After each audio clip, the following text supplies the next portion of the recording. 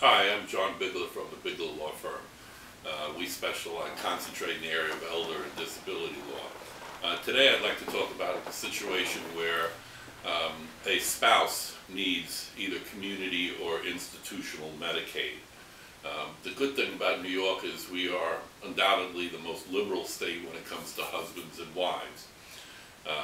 As I mentioned previously, community Medicaid, we can make the person eligible by transferring assets to anyone, and there is no period of ineligibility.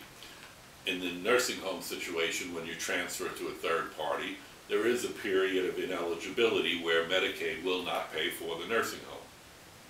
There are exceptions.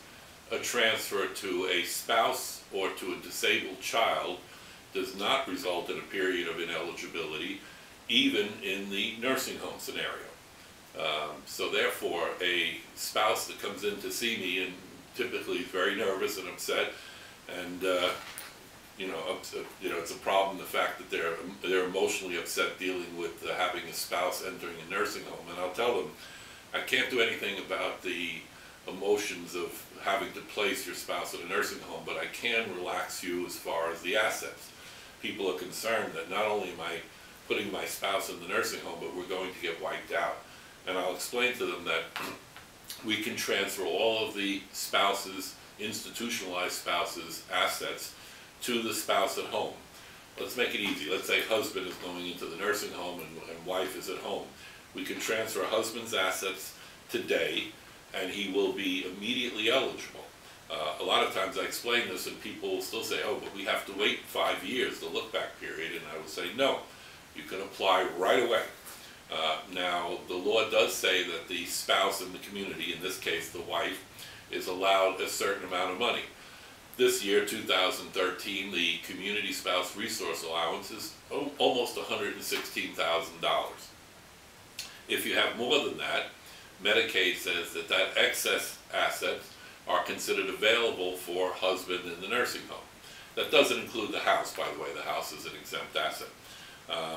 However, here in New York, we have what's called spousal refusal, so that even if the spouse in the community, the wife, has more than $116,000, we can still make husband eligible by simply having wife, as part of the Medicaid application, submit a spousal refusal statement.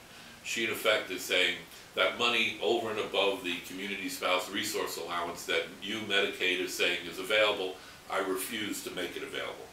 And the federal law says that in such a situation where the spouse refuses, Medicaid has to provide care for the person in the institution.